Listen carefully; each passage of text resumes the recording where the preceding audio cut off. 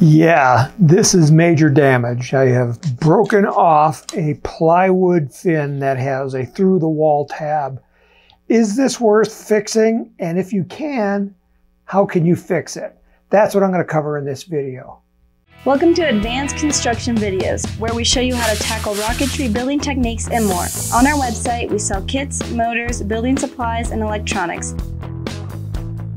So come and learn, shop, build, and fly when you visit us at apogeerockets.com. Okay, the glue is dry, and from the last time, I also went ahead and glued the little flaps down. And I just put a piece of tape so that, that they would line up and stay down. So go ahead and remove that. So I put the fillet inside. I just drizzled some glue inside and then just took a little Q-tip and then just ran it along the root edge. I could only get one side, but when I glued the fins on, it was pretty strong. And so they're on there pretty good. But now I do have this gap on both sides of the fin, and I need to fill that. And I can't just use regular liquid glue because it'll just roll down inside of there. So I need something thick. So for that, I'm going to use the Fix-It epoxy clay.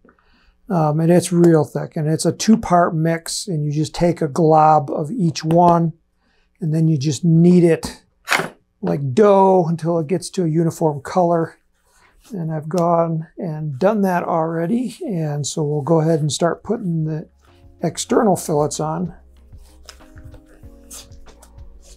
And so here's my mixed up epoxy clay, and then you'll just take a chunk of it and just roll it into a snake like this. And I'm like about 1/8 of an inch in diameter there. And just take that and just lay it along the fin like that. And I'm going to press it down.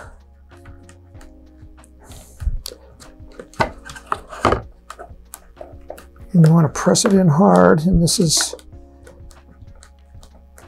going to create our fillet. What I should have done, and it's not too late, is sand off some of that paint. Just start over again. So I got some sandpaper here, and I want to get down to the paper so that it sticks really well.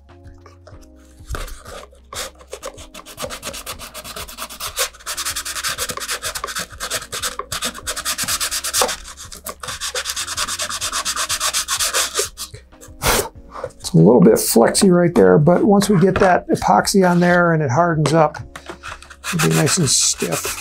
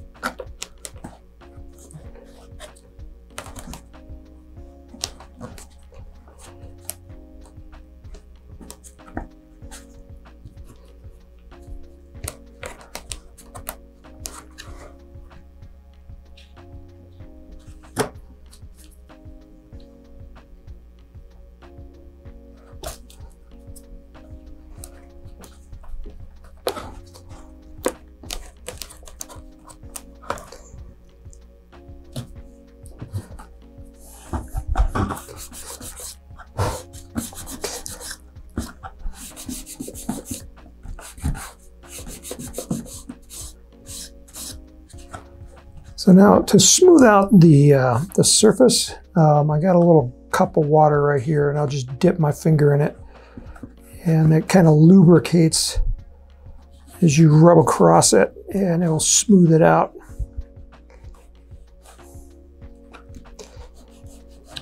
I'm trying to make it nice and uniform. And you can feel it if it feels bumpy going up over. That just means you just need to rub a little bit longer.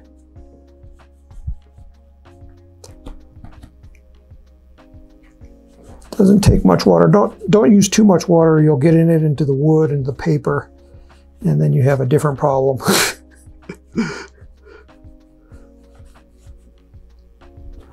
Okay. Now you can see the edge is kind of jagged. I like to have a razor blade, but you can just gently just cut across that. Trying to get a nice even edge, and then just kind of scrape what you just cut.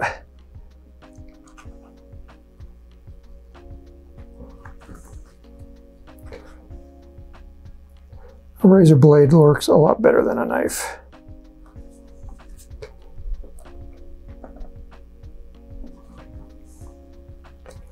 And then a little bit more, so you can feather out that edge, and so it's nice and uniform. I don't have it good right there, but I can live with this. I mean, this thing's all bashed up pretty good anyway.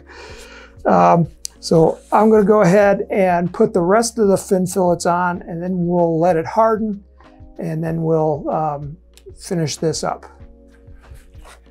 At this point, I've got all the fillets on, and this is a piece of leftover epoxy, and you can see it's rock hard. So the fillets are on. I've sanded them, or I haven't sanded them yet, but they need a little bit of sanding. There's a little bit of an edge right there. What I would probably do is to fill that with the Tamiya spot putty, and we sell that here at Apogee Components. It's a really thin paste, and you just drag it along that edge, and it sands really nice. It's a lot softer than the epoxy, so it's not really structural, but it will fill those cosmetic flaws. Right now these things are rock hard. In fact, this one here, which is the old one, feels a lot flexible than this one here. That fillet really adds a lot of strength. So at this point, the rocket would be ready to repaint after you filled all the cosmetic parts. This one has a lot of dings on it, so I'm not really worried about it. So that is the process of repairing a fin, a through-the-wall fin, plywood fin that has broken off, and you have to replace the whole thing. It is as I said, it's a very involved process. We call it rocket surgery. It's not only rocket science, but it's rocket surgery. And it will give you a rocket that's structurally sound, ready to fly again. But there's a lot of work involved. And at this point, doing the cosmetic stuff is even more work. So you may or may not want to do it depending on how much sentimental value your rocket has to you. So my name again is Tim Van Milligan. This is the Apogee Rocketry Workshop. May the winds be light, may the skies be blue, and may all your rockets fly straight and true.